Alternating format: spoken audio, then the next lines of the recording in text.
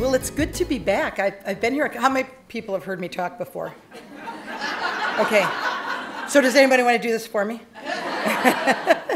Now, I'm really excited to be back here, not only in the New England area, but at this conference center. It just is so nice. It's a nice size. This is a nice group size as well. So we're going to get through some slides here, hopefully, and hopefully, again, have some time for questions at the end.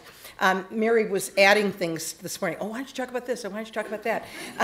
So when I had the phone call with her, she said, well, you know, what are you doing now? Like, what could you talk about? And I said, well, you know, I'm working on mobility, I'm working on patient engagement, e-commerce, analytics. So, you know, we could talk about any one of those things. She said, I think we should talk about all of them. So a little bit of a whirlwind tour of what I think is happening today, what I see that's changing in the industry, really beyond the electronic health record. So right before I left ONC, I was coining the term meaningful use and beyond. And I think we can say the same thing about the EHR. You know, the EHR is laying the base, and it's an extremely important base. But it's not everything when we think about health IT. So I'm going to talk about some a little slightly provocative things in some cases of other things that are probably things, and that didn't work. Does this work at all? Sometimes. Okay. I can deal with sometimes. I love this stuff when we're at a technology conference. Yeah. Okay, I'm going to tell a funny story from lunch really quickly. I was, you know, at Aurora, our email boxes were almost unlimited, and I liked it that way. Yes, sir? It's a left click. A left click? Yeah, it's a mouse.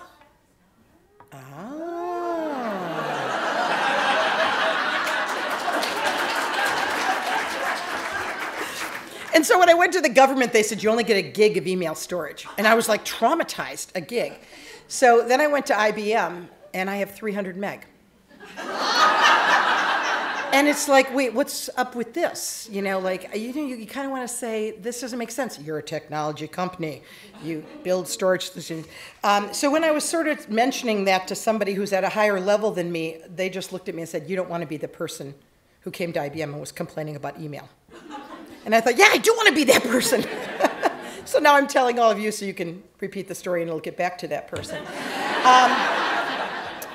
It's just interesting. It's a wonderful time to be in health IT. It's a wonderful time to be a nurse. So some of you are younger and some of you are my age. And, you know, when we think about where we've come as a profession, you know, particularly over the last 10 years, I think it's exciting that our value to the team and the idea of team-based nursing has gotten so important. And even to the point that, you know, people are talking about collaborative education, and meaning that we're going to train together, right? It's not going to be, you know, physician education and nursing education, but in fact we have to overlap, right, and understand how we work as a team with pharmacists and with dietitians and with OT, PT, and speech people. And so I think that just really, really gets exciting for me. But what really gets me excited is the consumerism, and I'll talk a fair amount about that. So I'm going to start out with just a little bit of healthcare landscape, probably nothing you haven't heard before or thought about yourself, but just to kind of set the stage. And then talk about how are we going to leverage health IT beyond the her. Yeah, didn't catch that one. I think I'm going to blame Mary. It was right when I sent it to Mary. Yeah, she's got my back. That's good. So how does healthcare change with mobile? Now, this is going to be an interesting one because what I'm talking about is not how does healthcare change with a 100-pound cart that you push around. Okay, that's mobile, but that's like yesterday's mobile.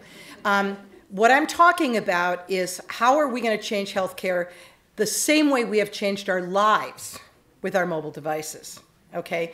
And, you know, anybody who's been anywhere, I mean, on a bus, on a train, on a plane, sees exactly the behavior I'm talking about, and you participate in it, right?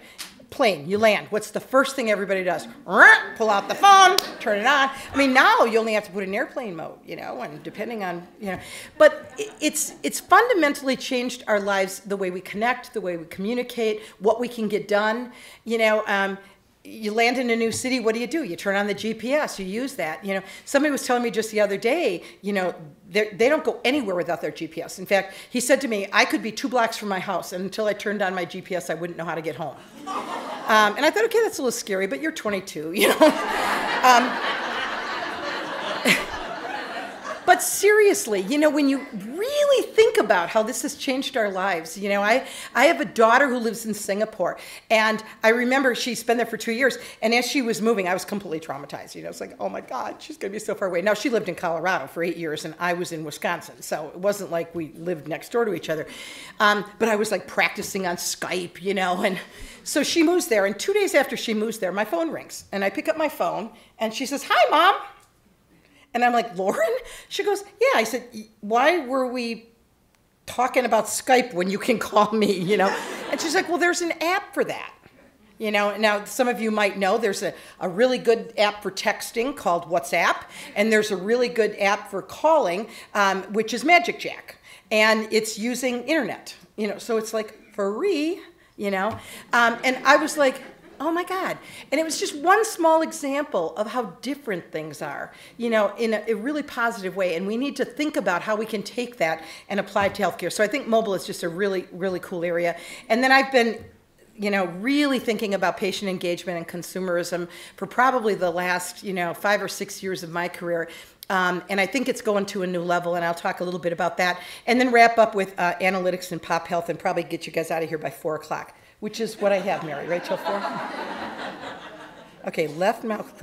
I did want to say one thing. A lot of people are talking about Watson, so I'll talk about that. There were some big announcements. You know, IBM formed a IBM Watson Health, I have to make sure I say that right, where we're really taking the power of Watson, which is the computer that, of course, played Jeopardy. I think it was quite a number of years ago now. To remember, it's probably 5 years ago or so. But it's cognitive computing, and we'll talk about that and how that fits in with some of the analytics things that folks are thinking about. Okay, so healthcare transformation is happening. It's being driven by shifts in expectations. You know, we're suddenly starting to say, gee, if we can do this in our private lives, or we can do this in retail, or we can do this when we book flights or make hotel reservations. Why shouldn't we be able to take some of these behaviors and incorporate them into our healthcare lives as well? So the expectations are beginning to change. It certainly is. Depends on the region. It depends on the type of person. I was trying to think the other day, when is the last time I went to a retail store and checked out with anything other than barcoding? Now, I don't know if this is a function of being old and forgetting, or if literally it's that long ago. I can't remember. Can anybody remember going to a grocery store or a retail store and they didn't have barcoding? Okay, so you know what our current, how many of you have barcoding, med administration? Yeah, so it's 2/3. Pretty good. Okay, think about that, right? We can't even remember in retail when we didn't use barcoding, and we don't have it in probably a quite more important area of our lives. So again, that's this expectations.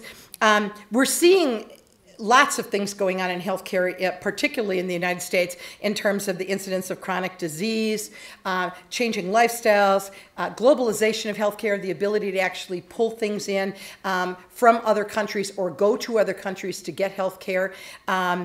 We have resource shortages still, increased competition, and certainly a lot of advances in technology.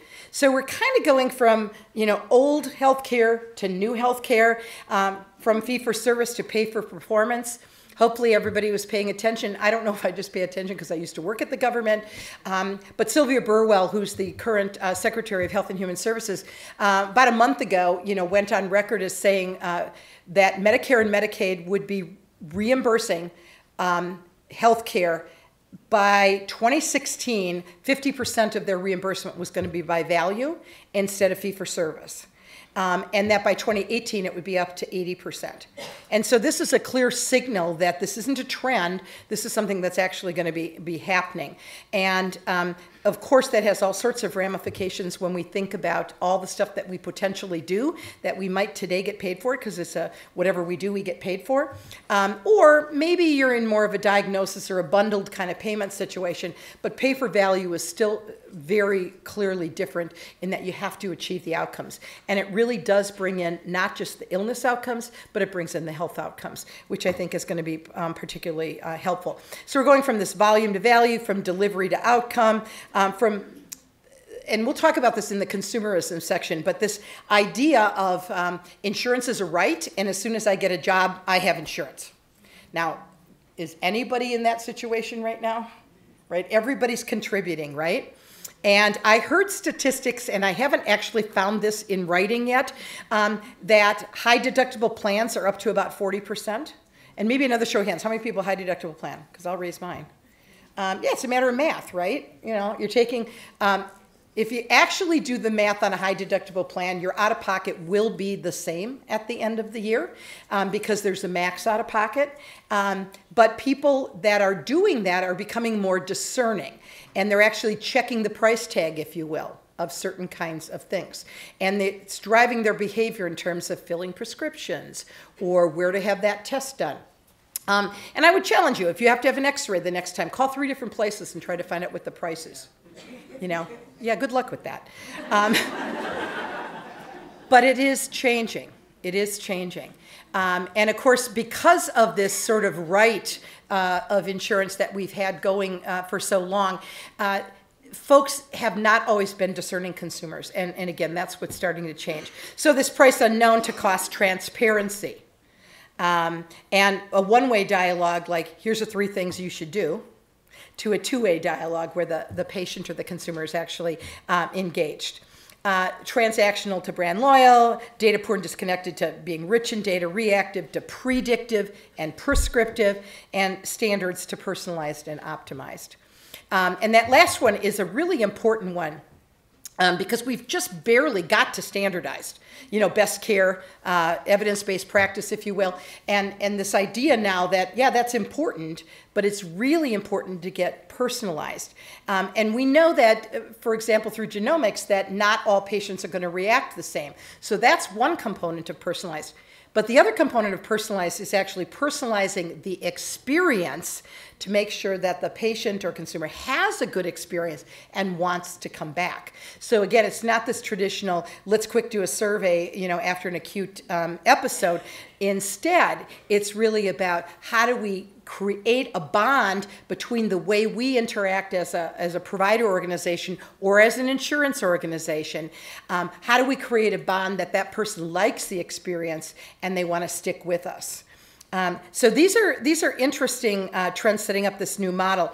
This is the graph that, you know, everybody's got to have one that you look at it and you say, that's really cool, but you can't read it and you're not really sure what it means. And, you know, you get the slides, you'll eventually get a chance to look at it. But the idea is to point out that we really do need to keep the patient or the family in the center of everything that we're doing. And that there's lots of different things that go on around that. And the venues where care is provided or health is promoted are multifactorial, okay? But it does become about this more personal accountability and also that partnership with healthcare organizations and healthcare providers. And then the outside circle is really the idea that there's lots of different kinds of information that actually ends up getting collected, and all of that is important. So how many people are wearing or have worn a Fitbit? Yeah, so I heard a statistic that, I don't know if this is true, 50% of the people that put on a Fitbit stop using it within 3 weeks. And I said, gee, that's not my experience. I don't know. You know, I think it's a good example of how we as an, I don't know, almost as a species have kind of adapted. And I'm not saying everybody does their 10,000 steps, but everybody knows that they should. Right? And that's a huge leap. That is, when you think about it, right? Everybody understands how important it is. And they kind of, challenged themselves. Now, we just IBM had a big meeting, and so two groups challenged each other because they gave us the Fitbit, and you can see I don't have mine on because I still have my old one, which is clipped to my bra. And it's another technology setup that I have to do to link it to my account, and I thought, I'll do that later. I do my Gone with the Wind thing. I'll think about that tomorrow. But what's interesting, again, is that this idea of that personal accountability to take the steps. Because now this is something that's health-related that my doctor didn't tell me to do, that I have because of lots of reasons. Sometimes it could be peer pressure. Sometimes it could be I just know it's the right thing to do. Sometimes it could be I want to lose weight, right? But this idea that I'm going to do this for myself because it's the right thing, that's the beginning of this responsibility that I think we're talking about in general. And I've got some things down that left-hand side that I think will just, they're more background information to this idea that we're moving to this really a different kind of environment. So when I think about value-based care, I like to think about it in the two components of both the experience and the cost. Now, everybody's on this value journey. How do you drive value from what you're doing? How do you make sure that you're being effective and efficient? So that's this thing on the left-hand side. And there's two ways of doing that. One is keeping your costs low, and the other one is making sure that your patient volume is high, so that you continue to be doing the things that people think are the right things to do, so you continue to have good patient or customer satisfaction and drawing those patients back. So I'd like to use this kind of an equation because I think it's a really important way of thinking about it. It's fairly simple when you get right down to it. Now, when you're that staff nurse on that unit, accepting that surgical patient or that ED admission, it doesn't always feel simple. And then, depending on what computer type of device you're using or how far you have to move for it or whether or not you feel like you've got the time, that all impacts on that experience. And so as we think about health IT, I think it's important to think about this fairly simple equation. So there's lots of different pressures. I was listening to people this morning and at lunch, what are you doing? Oh, I'm doing EHR, I'm doing ICD-10, I'm putting in barcoded MedAdmin. There's so many things that take our attention, so many different kinds of things. Transitions of care, another really important one. So we used to just worry about handoffs within, shift to shift within an individual organization, right? But now we're starting to think, if we're really going to be patient-centric, we have to think about that care plan spanning outside the walls of the acute care facility into ambulatory care and home care. And a simple way of thinking about that, if you're a hospital nurse, is to think about the readmission rate and how we're going to make sure that when the patient goes home, we're going to prevent that readmission or that ED visit. But the more complicated way, again, is to think about that continuum of health. And it's not just making sure that this encounter goes smooth because the patient goes home and doesn't get readmitted, but when's their next appointment? Do they understand what they need to do related to the diet they're supposed to be on or the activity, or do they really understand their medications? And do they know where to call for help and what the support system is in the community and those types of things? So that's really what this is talking about. And I think we've got some technologies that are the up and coming, and I have them listed here, the mobile again. Web and cloud technologies are really changing our opportunities in health IT. And you don't talk to an EHR vendor today who doesn't talk about moving to the cloud and using web-based strategies. So even our legacy systems like a McKesson or a Cerner or an Epic or Allscripts, all of them are talking about moving to the new platforms. And why? Well, one thing is related to the fact that you can do an upgrade very easily. So when we were talking with, when I was at the ONC, we talked with Athena Healthcare and eClinicalWorks. Both are cloud-based, right? And it's like they don't have to roll out an upgrade to multiple customers, right? They change the software in the cloud and put in sort of on-off switches so you can turn on and off some of the newer features, and they're done. And they walk away. And the customer can choose to implement those. completely different than what I was familiar with, and I've got experience in both Epic and Cerner, and I mean, we're talking trauma, right? Like 6 months of testing. And then, you know, we always had this thing during the testing, you know, fix one, break two. Yes. You've been there. I know you've been there. And, you know, so, and it's just because of the legacy system and the infrastructure. So similar to how mobile has transformed our personal lives, I think that cloud and web are going to transform our EHR vendors, and we will be seeing products that I think are more, let's say, flexible. Now, in addition to the EHR, we've got this problem in healthcare of unstructured data. And what I mean by that is definitely not, you know, getting everything codified and making sure that all your drop downs are locked and loaded and they're mapped to a LOINC code or they're mapped to a SNOMED code. What I'm really talking about is there's lots of verbiage. So there's still a lot of dictation. And then there's escalating amounts of data like genomic data that is not going to be accessible through a traditional EHR. And so what this is basically saying is by 2020, we're going to have a lot of data. We're going to have new kinds of sensors and devices. We're going to have social media. We've got a lot of hospitals, many, using VoIP now. So that's all going through the infrastructure. So this idea of unstructured data and just this explosion of data is really great. And so we really need to start thinking about how are we going to harness that to make sure that we're not missing an opportunity in terms of learning. Okay, so a little bit about what I've been doing at IBM and how we think about some of these solutions. A lot of people have said to me today, by the way, I didn't even know IBM did healthcare. And, you know, IBM moved out of hardware quite a number of years ago, but really kind of finished off the majority of hardware probably 5 years ago. They don't even sell hardware anymore. So it's turned into a service organization as well as a platform. So we'll do things like master data management, we'll do things like analytics, middleware, if you will, integration services and things. And we do have industry focuses. So we have airline industry, we have retail industry as a couple examples. So I'm in healthcare industry and helping look at how do we take the solutions that we have and maybe have been very successful in other kinds of industries and incorporate those into healthcare. And so it's constantly, and many of you have those kind of roles too, I think, where there's horizontal things. That would be vertical. Okay, there's horizontal things going on, there's vertical things going on, and you have to kind of manage that elbow, if you will. And so the same thing is true, you know, at IBM. I'm an industry focus, and we'll make that vertical. But there's so many things like analytics where you can learn from other kinds of industries. And that's the power of a company, I think, of IBM, and that's kind of what drew me there. You know, I had spent, let's just say, a lot of years doing electronic health record implementation, 15 on Cerner and 3 on Epic.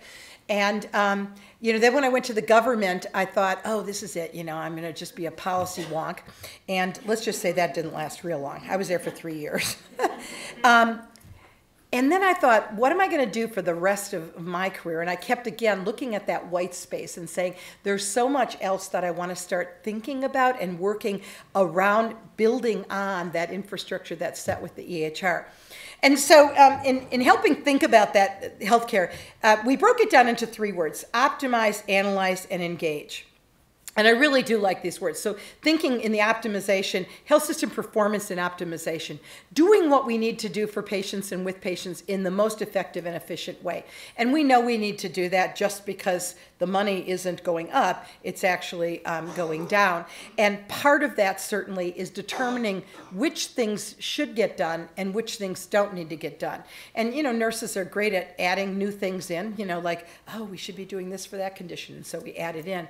We're less good at taking things away and really looking and saying, well, this is one of those things we probably can give up, you know. So I don't know, how many people as a registered nurse in their career have passed ice water? That requires a registered nurse, you know. So it's a good example of something that we've given up, finally, thank God. You know, I don't know if we thought that patients who were NPO were like going to sneak water you know, what we thought. There was certainly the infection control. I remember spending hours on the policies and procedures around that too. But I think it's a really good example of participative care, letting the family get the ice water when that's appropriate, or having, you know, technicians doing those kinds of things. But I think when it comes to assessments, as a good example, we're less likely to give up. We like that head-to-toe assessment 5 times a day, 4 times a day, 3 times a day. And I don't know what we think we're doing, because we know about the patient's condition. We understand the physiology and the pathophysiology, and we should know which things we should be checking and which things not, and when it's appropriate to do a head-to-toe and when it's not. You know, and our computers should be helping with that. But that kind of gets into the analysis. It's going to make sense from a care management standpoint to start to look at what has an impact and what doesn't have an impact. And let's start tuning our profession and understanding better what works for patient falls, what doesn't work for patient falls. When should we be doing assessments? When shouldn't we? What about wound and skin care? We still have a fair amount of research being done in those areas, so I don't mean to poo-poo that, but we have a completely different level of involvement when we can start looking at this kind of data and capturing it all electronically, even if it's unstructured, and what can we learn from those things. And in addition to that, really then using that for population health insights. So taking what we can learn and applying it pretty specifically to different disease conditions. So again, we know that, for example, diabetes, there's 6 things we should be doing for diabetes. My mother, who is a diabetic in '88, reminded me of one the other day, and some of you might have heard me tell the story because I just think it's incredulous, but you know, she told me they were doing something new for diabetes now, and I said, really, what are they doing? She's in Wisconsin, I'm in Washington, D.C., I'm on the phone, and she said, well, they're checking your feet. Now that's right up there with passing ice water, right? You know, I think we've been doing that for a while, Mom. Thinking, not saying, you know. And what was interesting, that as a patient, she finally realized that that's what they were doing. Now, I don't even want to know if they were doing it before, and she didn't notice. The point is, she noticed they were doing it. And why? Because they engaged her in it, and they talked to her about how important it was.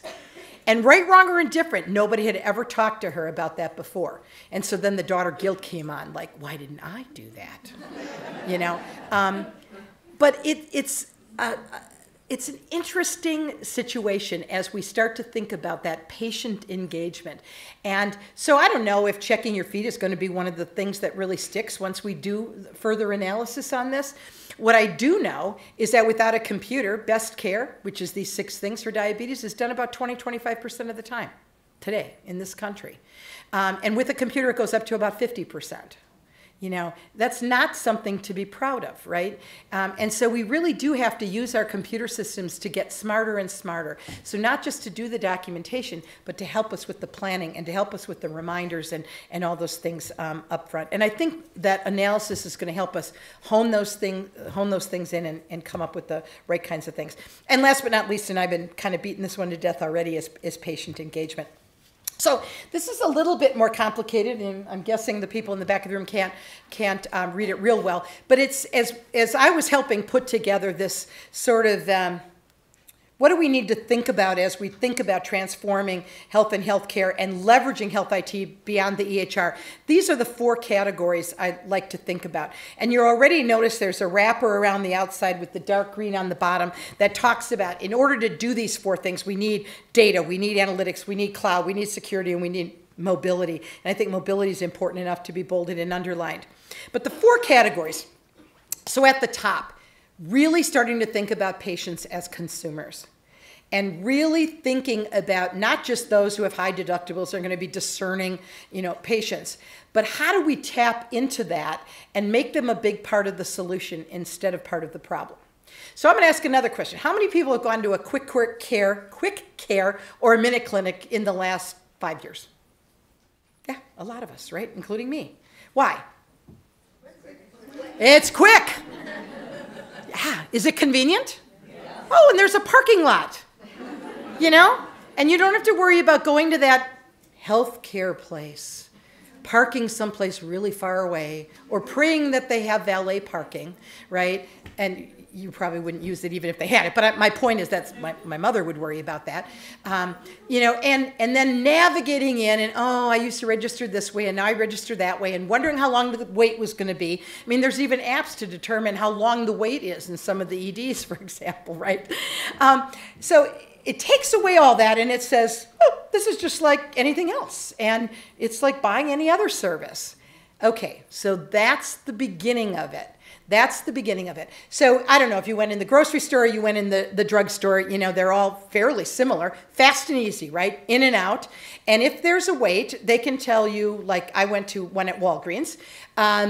They told me, you know, the wait here is 15 minutes. If you want to go up the street, it's only 5 minutes away. There's no wait there.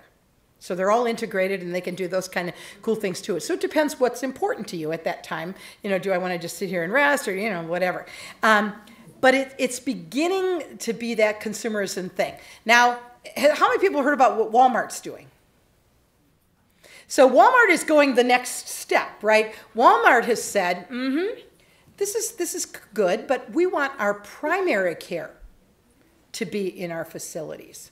And so we're going to start with an employer-based clinic for our employees at Walmart. And within the next 6 months or so, they're opening up 17 primary care clinics in 17 Walmarts to provide services for their own employees. Now, you're familiar with employer-based clinics. There's other folks that have them. Again, I'm from Wisconsin. QuadMed was 10 years ago doing this. Very effective in this idea when you start to think about disease management and healthy behaviors, right? Because now you've got kind of a captive audience, right? But it's also easy because it's right on site. And so what Walmart wants to do is first do it for their own employees.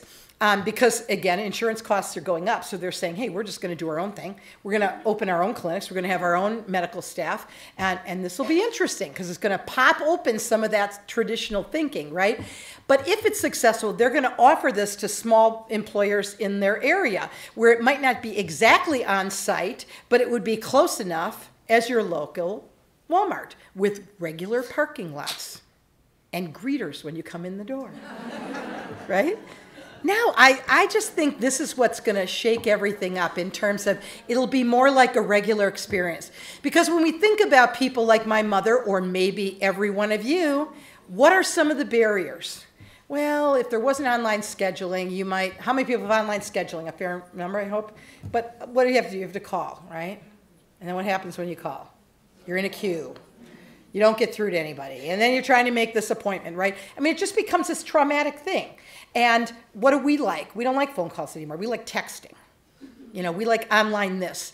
I mean, honest to goodness, I myself am finding myself doing that. If I can't book a hotel online, if it says you have to call, or like a dinner reservation, I don't go there. I mean, you know, I just let my fingers do the walking, if you will. New meaning of that. So again, our behaviors are kind of interesting as we start to think about healthcare. For many of our elderly population, you know, the trauma of that visit is in fact finding somebody to take them, the wait that they're going to have, and all those things. And so it's also going to be opening up this idea of telehealth, and I think that's just going to pop big time. I'm not talking about that a lot today, but I think telehealth is going to really pop in the next 3 to 5 years in terms of something that we all accept. Okay, one more mom story because she's so funny. She said to me, this was more recently, this is the last few weeks, she says, I don't know, that pain doctor, you know, I really don't like going, he doesn't do anything. And I said, well, you know, he talks to you. He said, well, no, sometimes I have to talk to the nurse, she says to me. And I said, excuse me? Anyway, we got past the nurse part, but he doesn't actually like touch her. And she said, you know, like when I go to have my podiatrist do my nails. I mean, I don't mind paying for that. And I'm thinking, see, this is this understanding of something physical as compared to something more, and what's more important, cutting your toenails or having good pain control? You know, but it's interesting, again, that we're at least having the conversation and talking about the value that you get for the money that you're paying. And I think that's what folks are starting to talk about. So that's that whole top, expanding the consumer marketplace. On the left-hand side, building the care team of the future. Team-based care is is there. It's big time in the ambulatory care setting. You know, patient-centered medical home, you know, kind of cracked the door, and I think nurse practitioners and registered nurses have walked right through and said, you know, we can manage certain kinds of patients. Research has shown we do a better job on certain kinds of patients and certain kinds of activities than anybody else. We can take the time to do certain activities. So how do we make sure that when we're doing that we're making sure that the whole is still maintained, meaning that we're communicating in a way that everybody still knows everything they need to know, right? And that, you know, the nurse isn't off doing this and the doc doing that and the dietitian doing that. And so making sure that all the right processes are in place for that care team of the future. On the right-hand side, we've got population health. I like to think about that as really continuous improvement, and we'll talk about that a little bit more. That's kind of how I wrap up today. But to use this information that we're now collecting in our EHRs for a really important purpose, and that is to learn more about the care that we're delivering and what works and what doesn't work. And last but not least is optimizing and securing our value chain. So certainly thinking about our ERP solutions, our supply chain, those things that are, you know, how do we get supplies? How do we manage our pumps? What about RFID or, you know, location services? Kind of that infrastructure, again, within our organizations. And as we go into the home and we're deploying equipment in the home and following up, talking with an organization just a couple of weeks ago, again, and they were talking about taking a 4-day length of stay down to a 1-day length of stay. And the way that they were going to do that was to give iPads to the patients that were having this particular procedure. It was a bone marrow transplant. So that they would have their care plan and could do the documentation of the activities that had to take place 24 to 48 hours before the procedure. That would be going into a database through the wireless cloud, you know, up there. I always think about things getting lost up there. In this case, we're not getting lost. And that the care providers would actually be monitoring their pre-op activities through the patient's documentation on the iPad. They come in for 24 hours, they don't even stay overnight, and they go home and their care plan continues on the iPad while they're at home. And these, now we're talking about supplying the devices as an extension of the hospital, but it seems like a pretty cheap way to cut 3 days on the length of stay. And again, it appears that with these kinds of things, the outcomes are actually better because all of those hazards of being in the hospital go away, as long as you have the right type of patient with the right support system. You know, this isn't something you can just give to anybody. So patients are certainly being assessed. So I get excited about that kind of stuff. So moving on to specifically talking about mobile.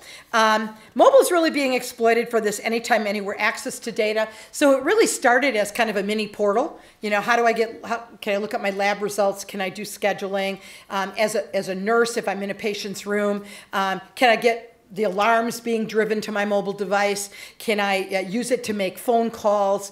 Can I use it to see tasks from my care plan? Consolidating it all to a device that I can slip in my pocket if it's something like an iPad mini or an iPhone, as compared to going to a computer somewhere and having to log in.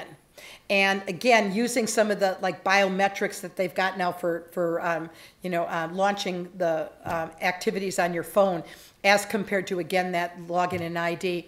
There hasn't been another study since the TCAP study, but you know, I think everybody remembers that was 5.2 miles a day in an 8-hour shift that a nurse walks, and the average duration in a room was 2 to 3 minutes.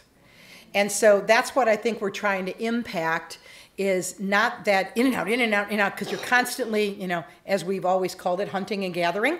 And sometimes you're hunting and gathering for supplies, sometimes you're hunting and gathering for information, sometimes you're going out to answer the phone, you know, those kinds of things. And so how do we really get that consolidated maybe onto a single device so that we can streamline the work of the nurse? And other care providers, but here I'm really talking about nursing. Developing new engagement techniques and health strategies with patients and consumers. So I remember back at Aurora when I was implementing the first patient entertainment system we had, we talked about having the patient's care plan for the day moving to that as well, so that they could kind of see, oh, blood work's getting drawn and they're going for an x-ray and they're supposed to walk 4 times today. Oh, and by the way, toggle over here and you can watch a movie. And I remember having a couple of nightmares about that. Nightmares to the extent that I'd be reviewing a care plan with a patient and the movie that we put on hold to do that, started up again. Or that I'd have to interrupt a movie to review the care plan with them, and then I would be unable to get them back to the movie. This is a person who, like me, who doesn't know how to program the VCR, right? But I used to have little nightmares about that. And now when we think about it, how cool is it to think about sharing the care plan with the patient on a mobile device that they have access to so that they can keep track of what's going on with them. And I know, Patty, where are you? You were doing an iPad study, right? Giving patients iPads. And maybe there's some other examples here too of folks that have been trying to do that, and how that's the hook to get them get those patients engaged and to think about their care in a different way. So using the technology as that engagement technique. And then the last thing there I have is gain insights to provide more personalized proactive interventions and bring analytics to the point of care. So once you're actually able to have that device, then you can also be driving things to the device based on it could even be simple analytics like, I'm in this room and I'm the nurse that has these 6 patients. So if I'm in Mr. Jones' room and the IV is scheduled to run out in Mr. Smith's room, maybe I would want an alarm to pop up and say, that IV that you hung 8 hours ago at 125 cc's an hour is actually scheduled to run out. You might want to go in there. Now, it's probably on a pump anyway, and you're going to get the pump alarm. But my point being that you can really think about some of those very simple sorts of reorganizations of tasks that I think will be helpful when we've got those devices in our pockets. And so here's just some examples of applications that I've actually been working on. We have a partnership, IBM, Apple, and we're developing some what we're calling groundbreaking applications for both acute care and home care. Obviously, the one on the right with the house picture. But the idea here is, again, to exploit the power of the phone and to take some of the things that you use in other aspects of your lives and incorporate them in. So the idea with the home, just as an example, this was developed for the value proposition of preventing readmissions. And so there's quite a number of organizations now that are starting to talk about going out and doing home visits to follow up on the discharge instructions and the care plan once a patient returns home. And using analytics, of course, most organizations know what 10, 15, or 20% of their patients are at risk for readmission. So you don't have to go out and visit all patients who are discharged.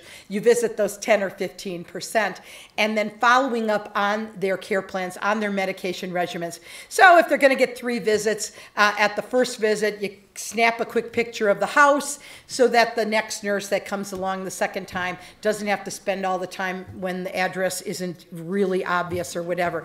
Just a very simple example. And then on this right-hand side, you can see that the care coordinator's name is Joel, and you can send a quick text, you can phone, or you can use the star, which actually shows resources in the area. So the same way we find a Starbucks when we're in a foreign land and want to know where the closest Starbucks is, right? Okay, that's the part that I use.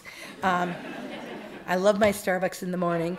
But again, these are really workflow enablers. It's not replacing the EHR. It's taking and helping augment those things and really replacing the piece of paper that the nurse took notes on during shift handoff. And, when are the meds for a particular patient and when are the treatments for a particular patient? When's their IV going to run out? Those kinds of little notes that are often still kept on paper. Putting that into a small device that's in your pocket that can alarm, and then integrating all of your alarming, your telemetry, your bed alarms, your call light system, so that, and that's what's on the left-hand side there. The top are the alarms, and at the bottom are those tasks that came off of the care plan. And they're just those little reminders. So in other words, it doesn't tell you what medication and what dose and what amount. It simply says Mr. Jones has a med at 9 o'clock. So it's not replicating the EHR, it's just augmenting the workflow of the nurse. And what's cool about that particular one, you see, maybe you can't even read it. It says my patients, and then it has the patients listed, so you can go in patient by patient. But if I swipe this way, it brings it up and across my patients in timed order. so that you can look at everything due at 8 o'clock and at 8:15 and at 8:30 and at 9 o'clock across your patient assignment as compared to just looking by patient. So again, just simplistic ways that I think in general we can look at augmenting the nursing workflow and get that time in the room to go up and the number of steps walking. Of course, maybe we don't want to bring it down, but okay, because we know that's good, but it takes away from patient care with all of the walking. So maybe we can walk to work in the morning instead. Okay, so that's kind of mobility. It's opening up a whole new category. And then as we get into this idea of this patient engagement, what people are really looking for is, I want you to know me, I want you to engage me, and then I want you to empower me. And not everybody is activated at all three levels. Not all patients are totally into the empower me category. But as nurses, I've always felt if this is going to change, there's one way it's going to change with our patients, and it's through us and by us talking to them about the change and how it's a good thing that they get engaged and understand their care while they're with us so they can manage their care when they're not with us. This isn't us not wanting to do stuff. This is us understanding how important it is for them to be part of things like shared decision making. Nurses continue, again, to be the most trusted profession. And I think, again, we're empowered to help our patients in this category and understand why it's so important to get engaged in this way. So again, I kind of talked about this, the upper left one, I think the symbol targets opening up clinics as well. Theirs are probably initially going to be more like minute clinics, but I wouldn't be surprised that everybody's watching the Walmart experience to see how that goes. I kind of like the idea. I was thinking about like Starbucks again, if I could just bop in and have my blood pressure checked and while I'm waiting in line for 10 minutes, which is fundamentally against everything I believe in. But I do it because I want my coffee, But it becomes more part of your life, and that's what I'm really trying to say. It becomes more part of your life rather than I live and then I go do this little healthcare thing. And then I live, right? It's empowering and engaging and making sure that we're all really about the same thing. Lots of activity around this. We increasingly, IBM, get contacted from insurance companies, for example. They're vested in this because, again, the less time people spend in the hospital, the less time they develop complications, the more time they manage their chronic conditions well. That's good for everybody. And so we have to start thinking about that value word. What is going to be the value? And maybe for an asthmatic, it's days away from work. It's not, are you controlled with an inhaler or medication? It's how many days away from work are you really having? And how does that change when you're under good control? So that's the kind of quality metrics and value metrics I think we're going to be looking at. So consumerism in healthcare, there's cost shifting. I mentioned that already when I talked about high deductible plans. We've got out of pocket. And so what we're really doing is becoming a more discerning consumer. You're starting to think about it. You might not change too much, but you're at least thinking about it, and many people have actually started changing. So I've got a video. I hope Mary's here to tell me how to run the video. There she comes. I bet I have to escape out of here and hit something else. And this is just an example of how life could be. And I thought a video, it's just short. Okay.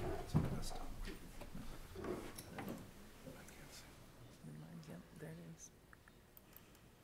Oh, it was right on the desktop. Thank you. No problem. You might have to open the PowerPoint here. I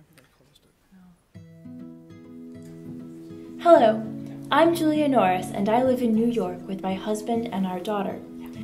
While I'm away on business, I receive a call from my daughter's teacher, who notices that she is having trouble catching her breath at recess, and suggested a doctor visit. Right from my tablet, I will book an appointment for my daughter using my Health Plan Engagement app.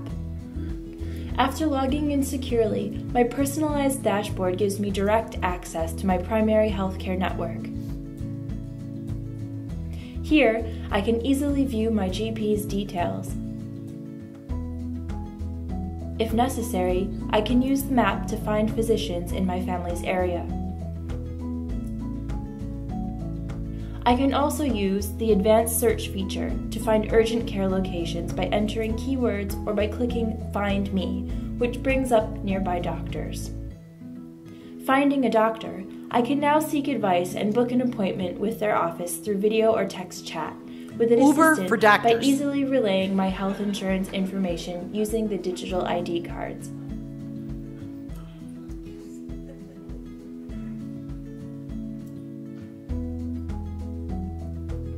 Which I can swipe through in full screen mode. I receive a confirmation of the appointment in my inbox, as well as messages when my doctor provides a prescription for my daughter. From my prescription center, I can manage all of my family's medications, find out more information, and locate pharmacies. Reassured about my daughter's health, I use My Healthy Life to check my own current health status in relation to my community, my family, and my friends. This health plan engagement app has transformed the way I engage with our healthcare providers. I have the peace of mind of being able to take care of my family's health from wherever I am. Just interesting, huh? Some of the things, integrating all this into one approach. I'm Julia we don't need Norris, to run and this I live in again. New York with my husband And it's my raining. daughter. I have no idea the significance of that. While I'm away on business, I receive a probably call that. from my daughter's teacher, I know, I'm trying who to get that notices mouse. that she is having trouble catching her breath at recess, and suggested a doctor visit. Right from my tablet, I will book an appointment for my daughter using my health plan engagement. After logging in securely, my personalized dashboard gives me direct access to my primary healthcare network. Woo! I bet you liked it better the second time, too. Let's see. All right. Where are we? Toward the end, I suppose. Yeah, Where do you want to be? there.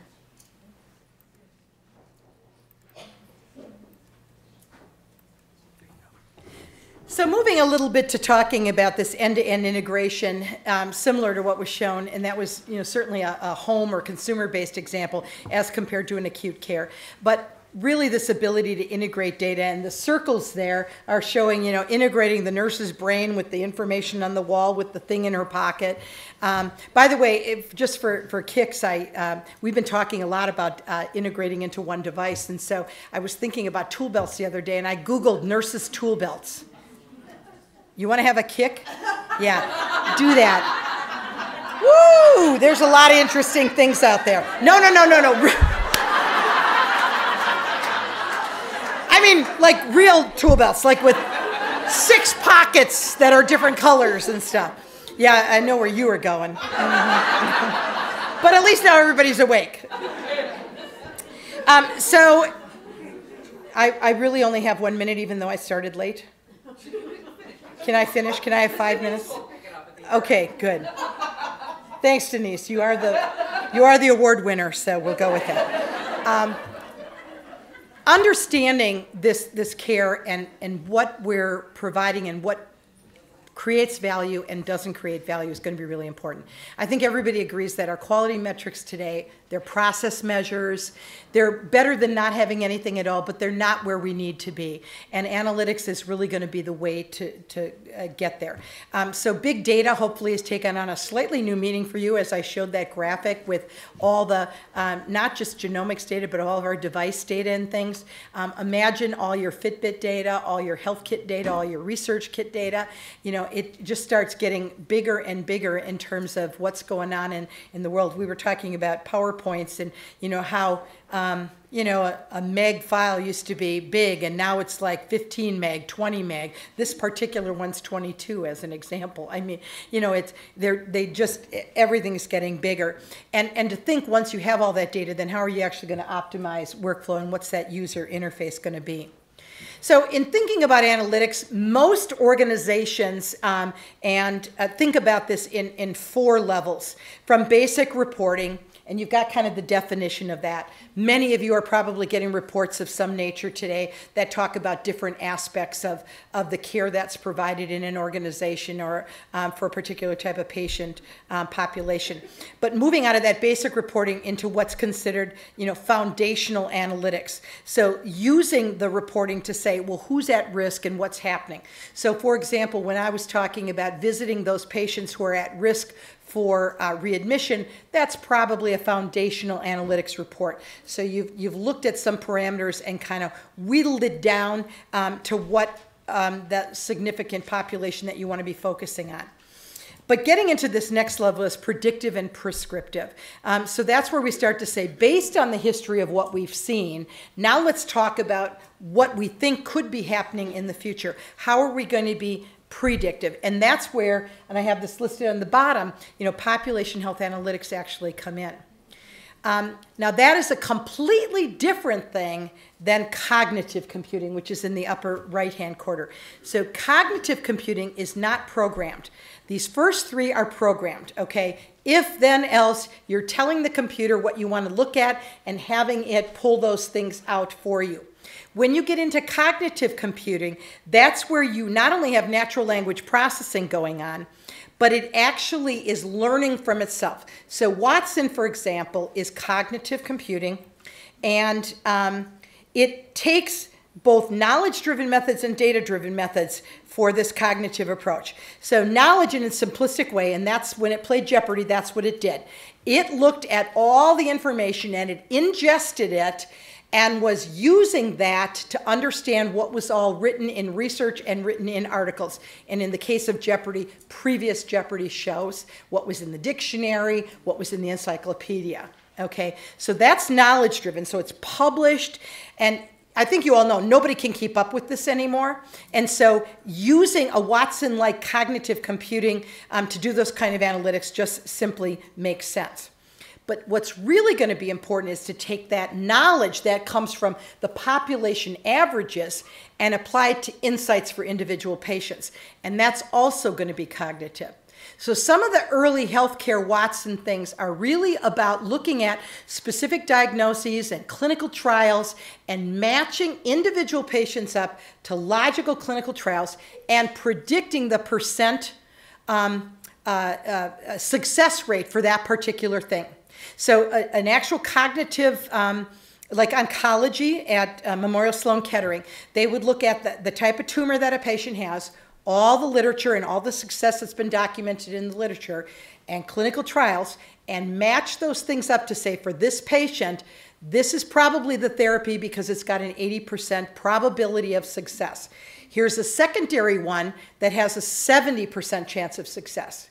And then, of course, that would give the patient and the practitioner, through a partnership, to look at those two and look at, well, what are the side effects of that treatment protocol? What are the criteria for it being included if it is a clinical trial? And make an informed decision between those things. So that's the kind of things that are going on, kind of marrying this left-hand side and right-hand side.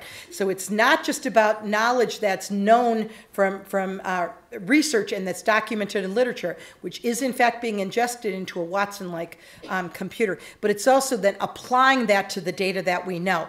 And that's why the right-hand side becomes really important, because that's how we actually make this super meaningful for individual patients and for individual patient care. Okay, now the left mouse click isn't working anymore because Mary screwed this up. I blamed you again. So here's kind of the progression as an organization thinks about moving from I'm collecting information, and probably your major source in that lower left-hand corner is the electronic health record, and moving up, sort of mining that data, putting out dashboards. Then you got the big data predictive, pull in patient similarity things, natural language processing, and finally the cognitive computing. And just to give a sense of timing, so, tabulating, that was back at the turn of into the 20th century, at 1900s. Programmable systems era started in 1950. I think healthcare is probably at 1955, whereas the rest of the world is in 2015. We're still behind the curve, just even in those programmable things. But the cognitive systems era has just begun. And so just be aware when folks are talking about Watson, it's not magic. You know, a lot of people think in magic somehow it's taking, you know, information and it can play Jeopardy. It actually is using a methodical process to learn based on what it's reading, if you will. And it gets better and better when its corpus starts to grow. So the more a Watson-like system is used and the successes are understood, it iterates itself and actually gets better. Which leads me into, we can just skip that. I was just saying we're in that era right now. We're learning and reasoning and interacting naturally. You know, Siri kinds of interfaces make a bunch of sense. So this is really my last slide. Why is this so important? Well, we need to become a learning health system. And we need to be able to learn at a pace that's something different than whether you ascribe to the 7 years to move things from research into practice in healthcare, or whether you ascribe to the 17 years, or something in between. We know it's not 1 year. And so the idea here is that we can quickly learn. Now this was actually, or a diagram similar to this was spelled out by the IOM report most recently as, you know, that crossing the quality chasm was like 15 years ago, and the IOM in 2012 put out a new report and they said, what's happened since that to err is human and crossing the quality chasm? And what they found out is everybody understands quality is really, really, really important, but nothing's changed in healthcare. And so they put forth a diagram similar to this. I've adapted it a little bit to say we have to start learning at a quicker pace, and we have to start understanding how we iterate ourselves. So again, this basically is saying we're going to build evidence out of practice on the upper left-hand side, and we're going to incorporate it into our electronic health records and other health IT so that we can make it easy to do the right thing, so that we can then monitor our practice and the impact that that practice change has had, and then we can look at that through analytics and iterate that back into practice. So changing our order sets, changing our documentation templates, changing the way things, the way we present things, actually will have a huge impact in practice. And to really start to think about the compilation of everything that I said today, I think is in this one diagram of becoming a learning health system where we can actually learn by what we do at a pace that's like no other. And with that, I will wrap up, and I probably don't have time for questions. One question. We waited long enough, I got it up to 2. So now 2 people do have to ask questions. There's one.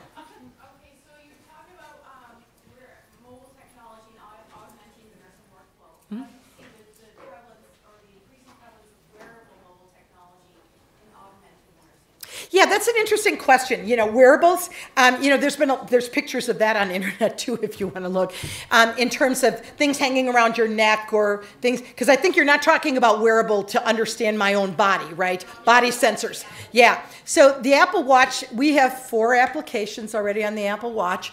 Now, part of the problem is if it's not a watch application that was natively written by Apple for the watch, and I will tell you this is something you probably don't know, you have to have an iPhone or an iPad close by, because now the watch is an extension of the application on the phone or the iPad. So again, no big magic. Now maybe, you know, version 2 is going to be able to be freestanding. So you would still have to have an iPhone or an iPad in your pocket.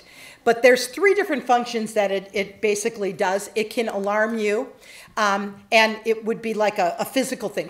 It'll give a little buzz like when something important, and then you could look, okay? And you can clear it by just flicking your wrist. And anybody who wants to buy me one so I can practice this, feel free.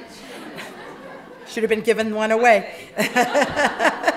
And by the way, you cannot go to the store and buy one, interestingly. They are only delivering them through mail order at this point. The stores do not have any of them. So yeah, I think there's possibilities there, totally. But I don't think we know enough about it to know the nurse's tolerance of it and what the best way to do it. And again, the apps that we've created are more demonstration types. Nobody's actually used them yet. So it'll be interesting to see, but I like that idea. You know, I really do, because it'll be a quick like flick of this or a glance at that. They call them glances too. And you can see certain things. Oh, I'm only getting one. Okay, thank you. So you talked about the patient being in the center. What are the considerations for patient-generated health data? Yeah. So questions about patient-generated health data, and when I was at the ONC, we did a lot of work on thinking about that, and everybody agrees it needs to get done. But the next question is, how should it go in there? Should it be structured or unstructured? Should it be integrated with the rest of the information in there? I think most people know that today, if you consume a CCD or a CDA that's incoming from a different electronic health record, it doesn't actually integrate in with the data that's already in there. So if a blood pressure comes in, oh, bam, it doesn't go on your blood pressure flow sheet, for example. It's held in that other document. And so there's a question about the consumer-generated data and how integrated it should or shouldn't be. And then there's a concern about what they call provenance, keeping track of where it came from. So if we do start to integrate the data, let's say you're the patient, I'm the practitioner, you sent data to me, and it's now in the physician's electronic health record, nurse's electronic health record. And now you're going to, as a patient, to another provider, and I take that and I package it up and I send it to them. I have to maintain ownership of that data to know what data was created by you versus what data was created by me when I send it to practitioner 2. And then correspondingly, practitioner 2 is going to send it to practitioner 3 potentially if we're really talking about integration, right? And so maintaining that provenance is probably one of the biggest issues that we've been talking about with patient-generated health data. And then there's the governance of it, like if you send data to me and I choose not to look at it, am I liable for that data that was in there, right? So that's more the governance and how we're going to quote-unquote mandate or recommend that data is actually used. But we're having the right conversations. It's not going to happen overnight, but there is some dabbling of patient-generated data in a stage 3 meaningful use. Okay, thank you again.